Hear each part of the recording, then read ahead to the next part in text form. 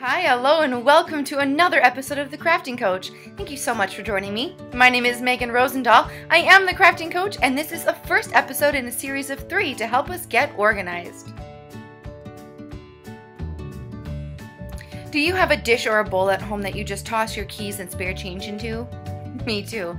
But instead of just tossing the keys into that bowl that only takes up counter space, I'm going to show you how to create a wall display for easy access. This week, we're going to declutter our counter space and create this awesome display for those sometimes hard to find keys. The color and size is completely up to you, but the overall design will be the same no matter what direction you go. So here's what we'll need for this week's project. 1 picture frame. I'd recommend at least a 5x7 frame or larger.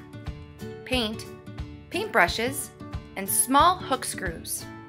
When selecting a frame, be sure to grab one with a thicker border so you just have something to screw the hooks into. Dollar store frames probably won't work very well here. I found this one at a rummage sale for a whole quarter, so keep an eye out.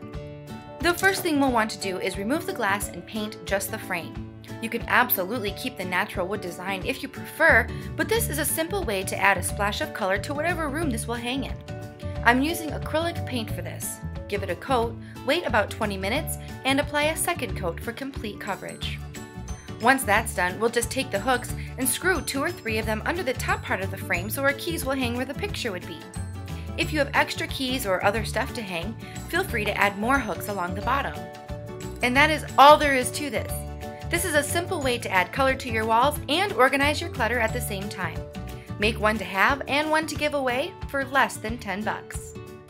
Well, thank you so much for taking the time to watch this video. Just a reminder that I'll be back next Friday morning at 11 a.m. with another organizational project just for you. And I'm going to follow that up with a series of kids crafts. We'll tear them apart, we'll break them down, I'll tell you what to do, I'll tell you what not to do, and hopefully we'll have just a little bit of fun along the way. Be sure to follow my Crafting Coach board on Pinterest. You can find me under Megan Rosendahl. And also be sure to follow the American News online and on Facebook, where every single Crafting Coach video is available for you. On the home page, just hover your mouse over the 605 Life tab and scroll down to the Crafting Coach. You can also follow me on Facebook, and you can now tweet me at crafting_coach. If you have any project ideas you'd like me to try, or tips, tricks, or suggestions from previous projects, I'd love to hear them.